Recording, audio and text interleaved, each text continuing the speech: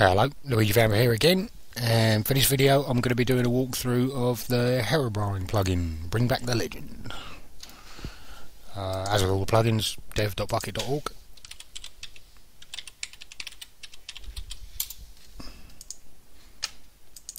Herobrine in the search bar, and this one is Herobrine Bring Back the Legend, developed by Steak Sauce.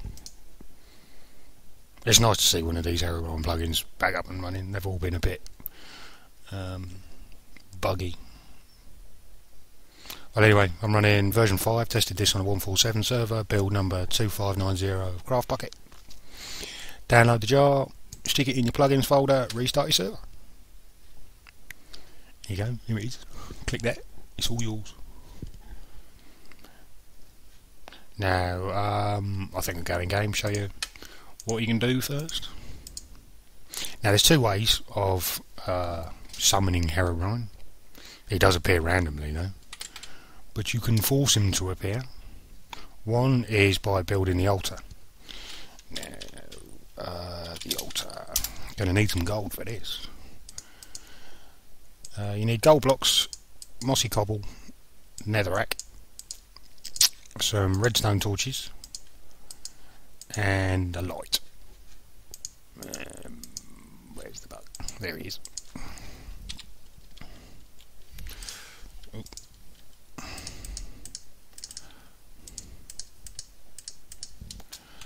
8 blocks in a square. Place the mossy cobble underneath. Sorry, in the middle, underneath the netherrack.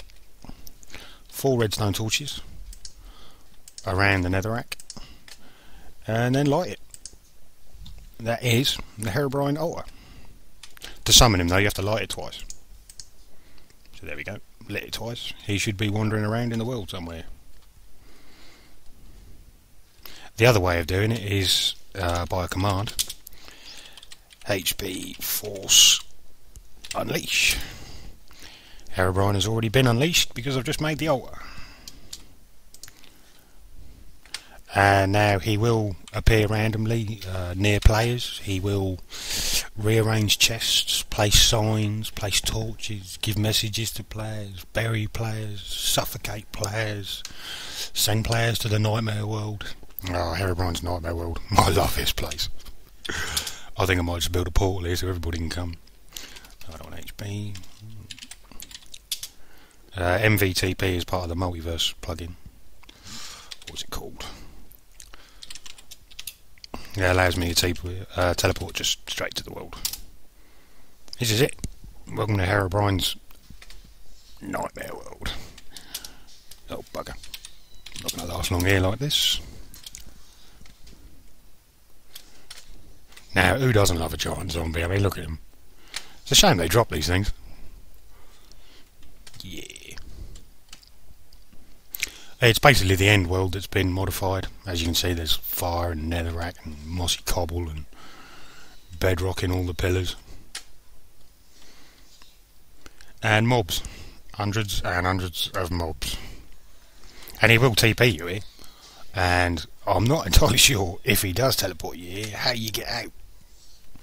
So you might be stuck here for some time. Because I'd imagine even if you died, you'll just respawn in this world. So I'd imagine there's maybe a time limit on it also. And then he'll teleport you back.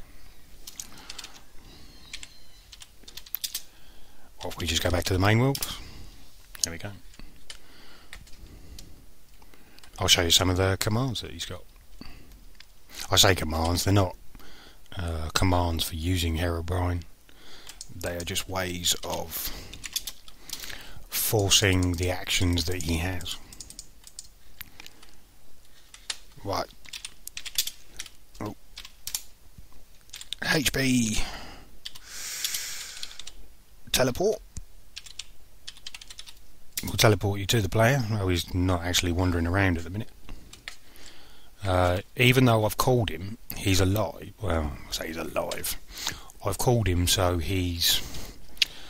how do I explain it? He's not in the world, but he's ready for the world, I suppose is the best way to put it. And then every now and again on random intervals, I think it is, he'll appear and be alive, and it's only when he is alive that you can actually teleport to him. Anyway, HP help will give you a list of all the commands that are there. Right, starting at the top, HP appear. That will force him to be alive and appear near a player. All the commands that are here, most of them you just HP, the command, and then the player name on the end. So HP appear near Luigi Vampa. There he is. Hello, mate. I'm gonna die. Oh no. I got lucky there.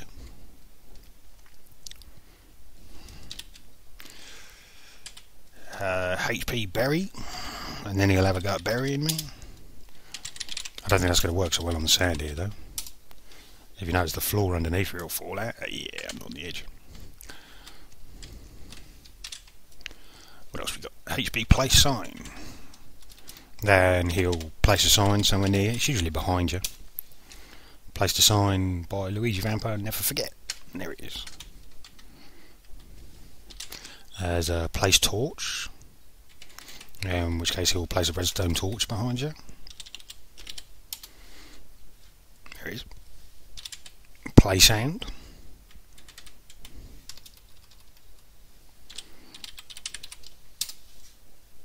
And that was a door.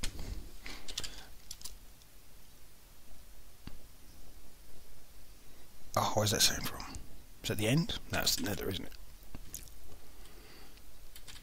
TNT trap. Now these are the same traps that you find in the temples. There's one there. Now I've got World Guard, so it disables block damage from TNT. Ooh, what else we got? What else we got? Suffocate. He'll place a couple of blocks in the position that you're standing in.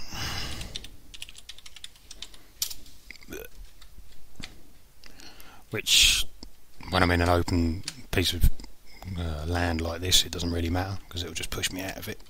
But if you're stuck in a little one wide, two high corridor somewhere and he does that, well, good luck with that one. What else we got? Suffocate, I've shown. Possess. Yeah, this one always creeps players out. Doesn't last long. There you go. I have been possessed by the Herobrine. It's a bit like Friday night. What else we got?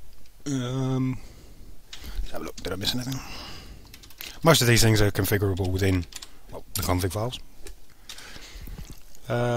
Pyramid. He does randomly build pyramids all over the place.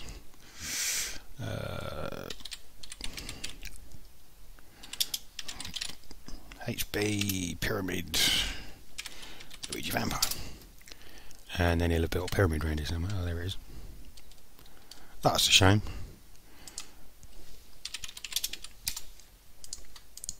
It's half buried. I'll see if I can just dig it out and show you what he actually built.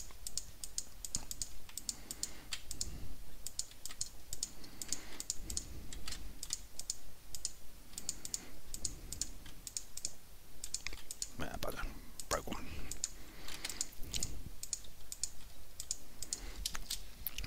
And that's Herobrine's pyramid that he builds. Although I did just break a block, I'll put that back.